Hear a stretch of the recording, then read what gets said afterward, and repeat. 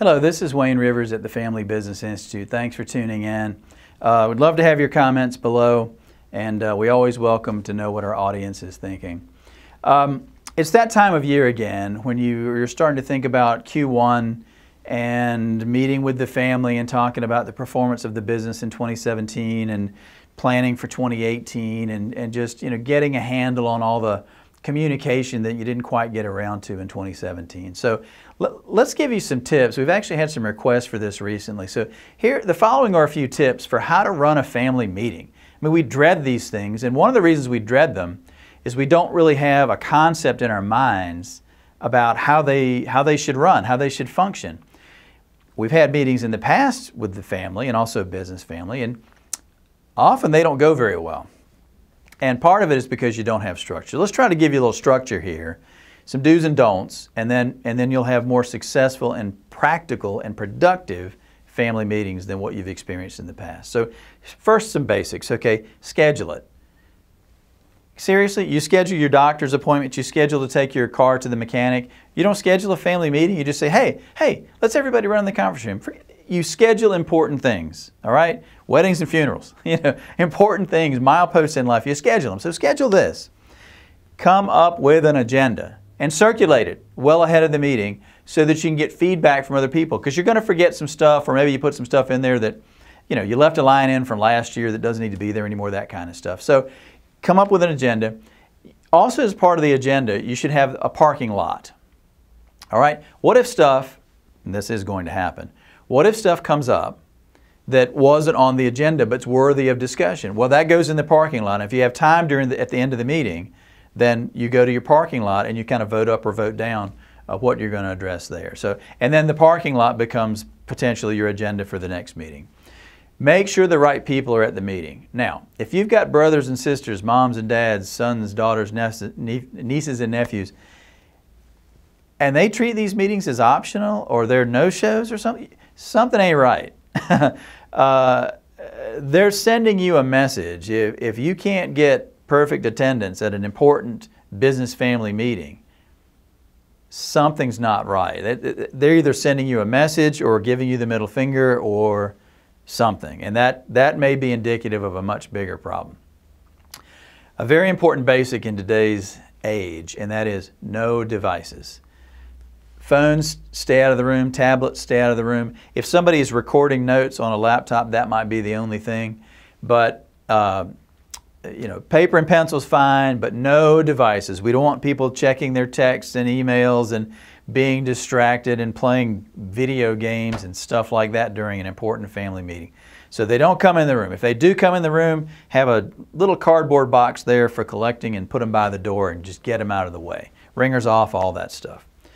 A 2-minute rule. Don't talk for more than 2 minutes. Nobody listens anymore anyway. So if you talk for more than 2 minutes, first of all, nobody's listening. Second, it's disrespectful.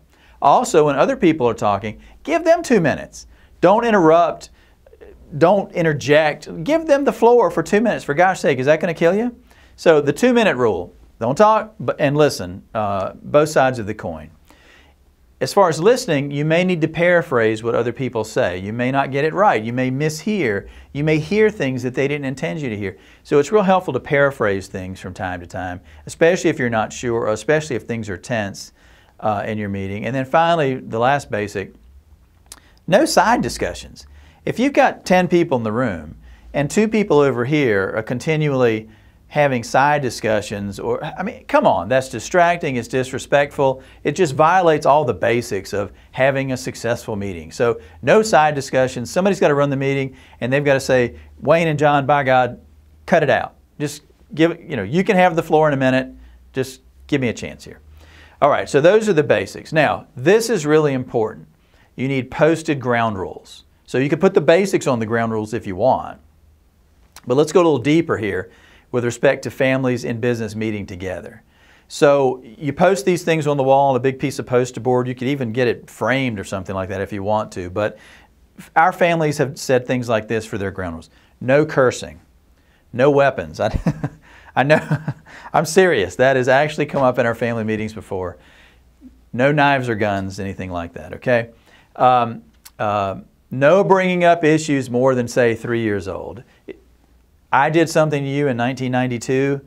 I regret it. You still harbor scars over it. But you know, there's not a darn thing we can do about that now. So don't be dredging up stuff from the distant past. What a colossal frustration for everybody, time waster for everybody. And we've seen families engage in this ancient history browbeating with each other over and over and over again. And it just, as a facilitator for a meeting, it just, you go, oh, why do people engage in this self-destructive behavior? It's so frustrating. No personal attacks. No, Wayne, you SOB, you're too stupid. Come on, really, that's productive? None of that should take place. And then, this is really important, no sabotage outside the room. So let's say we have a meeting and it gets contentious, and family meetings do, business meetings get contentious too. And we come to a consensus, and maybe you don't agree with everything 100%, but by God, you've got to present, as leaders of your family business, you've got to present a unified front. And if 9 people leave the room and they're going down this direction, and one person is backbiting and sniping and sabotaging on the side, it just jerks the wind right out of the sails of the other people, and it undermines any initiatives you may have had hopes for getting done. So no sabotage. If you find yourself being a sabotage type person, really, do you belong in that business anymore? Are you still a good fit for the business, and is the business a good fit for you? If you feel the need to sabotage the decisions of the larger group, I mean, maybe it's just not, maybe your missions just don't align anymore. You have to think hard about that. All right, another thing, somebody should record the minutes. Handwritten notes are fine. Typed up notes on a laptop, that's fine, but somebody needs to be in charge of recording. And I don't mean everything that's said, you don't need that, but the high-level decisions that get made, the high-level discussion points. Part of that minutes is you need an action register. And this could be something as simple as 4 or 5 columns on a piece of paper. What did we decide? Who is responsible for executing this particular piece of the decision? What's their budget? If a dollar budget, maybe it's a time budget, maybe both. And what other resources or people do they need to get the job done? And this action register will allow you to hold each other accountable. So if I say, I'm going to write a white paper, and it's going to be done by January 31st, and it goes in the action register, well, now you know my commitment, and just as important, I know my commitment. And I know that I've committed to the other 9 people in the room, by gosh, I'm going to do this. So I feel responsible for it, but you can hold me accountable too. And, you know, in your family business, you've got people that set targets and accept responsibility and miss. Target gets pushed back 2 years. There again, you have to ask yourself, is that person the kind of productive leader that we want in our family business? And it should dawn on them too, gosh, I've missed every target. That's got to be a bad feeling. I need to pedal the bicycle a little bit harder and faster. Next one's hard. Be really open and honest. I don't mean tactless, I don't mean brutal, I don't mean, you know, boorish. I mean, be honest. This might be your only chance. And one of the ways that might help you be honest is to actually have a facilitator. I'm not promoting us necessarily, but maybe your minister, you know, maybe a trusted professional advisor or something like that, just to provide a little objectivity and keep things cool in the room. Call time out when necessary. Let people know the side conversations. Somebody's got to kind of run that meeting. Maybe a professional should do it the first 2 or 3 times until you figure out the ground rules and you're capable of doing it by yourself. Whether or not things go bad, and they will sometimes, go ahead and schedule your next meeting. In fact, let that be the first thing on the agenda. Agree on a date and time for your next meeting. And I would say quarterly meetings, whether they're business meetings or family meetings or both. And maybe you don't need to combine your business and your family meetings. You can, theoretically, but maybe you don't need to. Maybe you should split them up. That's up to you. But go ahead and schedule that next meeting. Get it on everybody's calendar. Get it understood that this is a sacred date. And because you got a chance to play golf with a customer that day, that doesn't matter. This is more important. This is what we do as a family and as a business. And you can push the golf date back. You know, some things are sacred and some things are not so much, okay?